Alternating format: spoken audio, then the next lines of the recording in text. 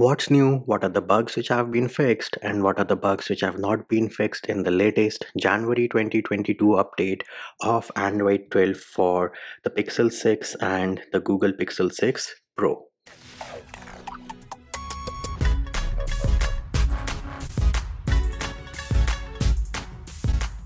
Hey peeps, what's up? Punchy here, back with another video.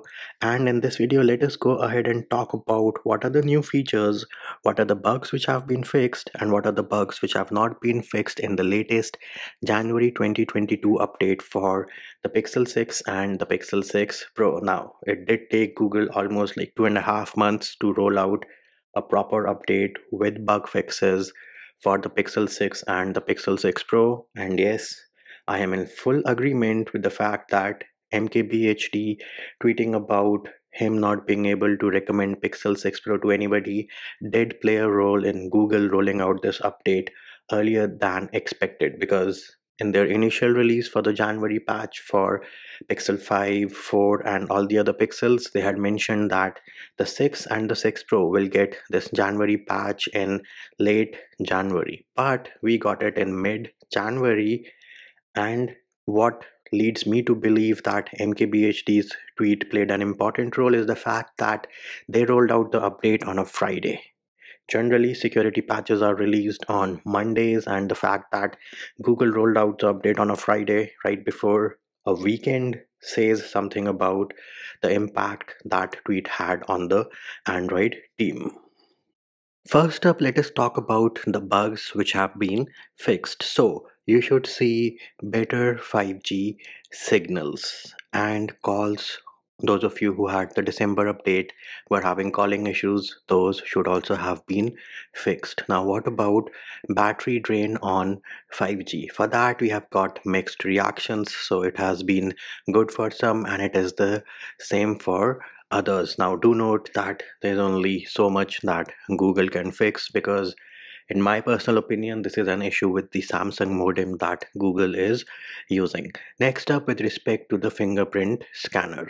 So again, here and also we have mixed reactions, and for some it is better and faster. For me personally, it is definitely better than the December or say the November update. But is it perfect? No, it is not perfect. And again, the underlying issue here is the fact that Google decided to use a first gen under display fingerprint scanner, which, in my humble opinion, again is a total no no on a flagship device. Then, with respect to your call screen and hold for me, those features are back, and the same applies for the feature of calling your emergency services. There was an issue wherein, with Microsoft Teams installed, you would not be able to call your emergency services. That issue has also been fixed, and the same thing applies for your issue of auto rotate, wherein auto rotate would not work. That issue has also been fixed with this latest build. And those of you who had Wi-Fi drops or the Wi-Fi connection was not stable, you were not getting good speed, that is another bug which has been fixed with the January 2022 update for the Pixel 6 and the Pixel 6 Pro. Then we can talk about the bugs which have not been fixed. So there is a bug wherein if your battery dies, then the fingerprint sensor stops working and then you have to perform a factory reset for it to work again. That issue has not been addressed. The same applies for your grainy front camera preview on the 6 Pro, I think, and Bluetooth issues of AAC playback along with your LDAC 990 on the Sony XM4s. Those two issues haven't been addressed either. Adaptive brightness is still a bit wonky, and 120 to 60 frame drops for the Pixel 6 Pro, wherein you are at 120, you have forced 120, it all of a sudden drops to 60 for no valid reason. That issue also hasn't been addressed in this specific update. Next up, let us talk about the new features which you will see with this January 2022 update as compared to the November build. Now, those of you who have seen my video about the new features on the December 2021 update for the Pixel 6 and Pixel 6 Pro, feel free to skip this part and you can jump over to the conclusion. So the first change you will notice is when you boot your device, you will notice that the Google logo now has Material You theme. Then if you go into styles and wallpapers, you will notice that for the very same wallpaper you will have different Material You color options over here. So on the left hand side of your screen right now you will see the color options which I get with the November update, and on the right hand side we do have the color options for Material You which I am getting with this specific January update. So yes, Google has made some changes to the Material You palette. Then if you go into change wallpaper and let us say over here I choose any wallpaper, you will notice that the widget which I have on my screen right now is the clock widget, and you can see that widget in real time on this specific preview. On the previous November build you would just get loading over here, so the widget preview has also been fixed. Next up, you will notice that if you access your quick settings, on the top left you have your time and your date. Previously you did not have the time when the quick settings panel was not fully expanded.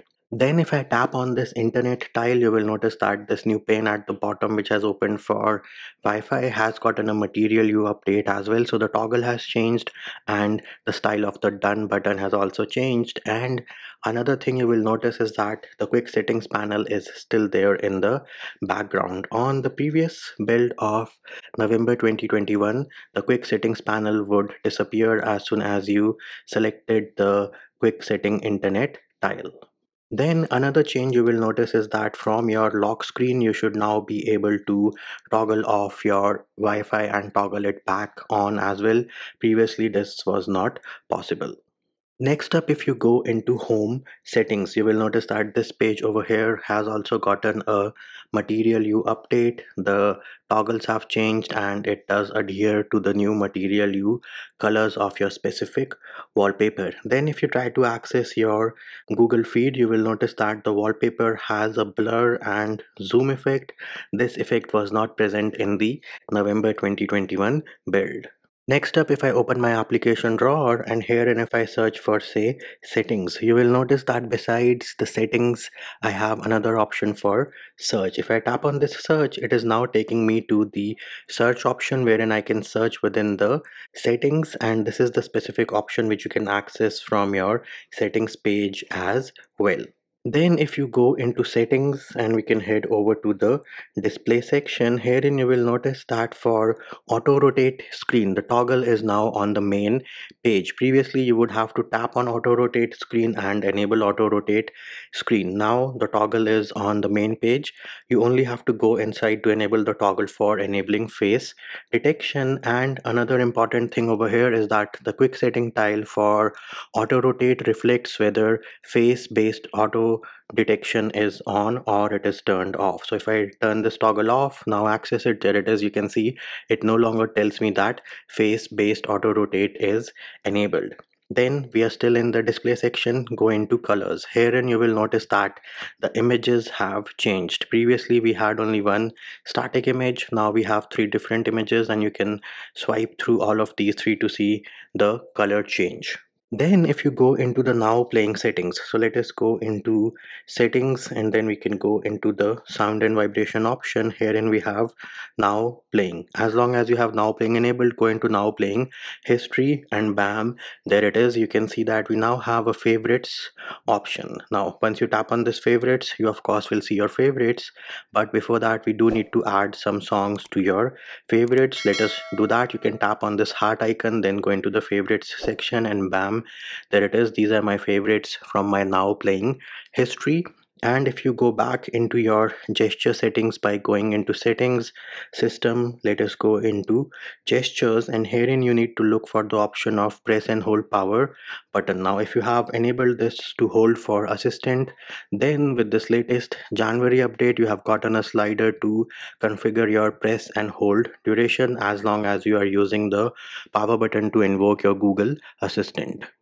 And there it is, peeps. That is what was new what are the bugs which have been fixed, what are the bugs which have not been fixed with this latest January 2022 update for the Pixel 6 and the Pixel 6 Pro. Now, Google has made some inroads into the bug fixing, but again, in my humble opinion, these bugs shouldn't have been there right from the beginning. You are launching a flagship device, it should be as bug free as possible, and some of those bugs, like not being able to call the emergency services, not being able to place a phone call, excessive battery drain on 5G, I mean, those are things which should not happen on a flagship device, but in the end, it is what it is.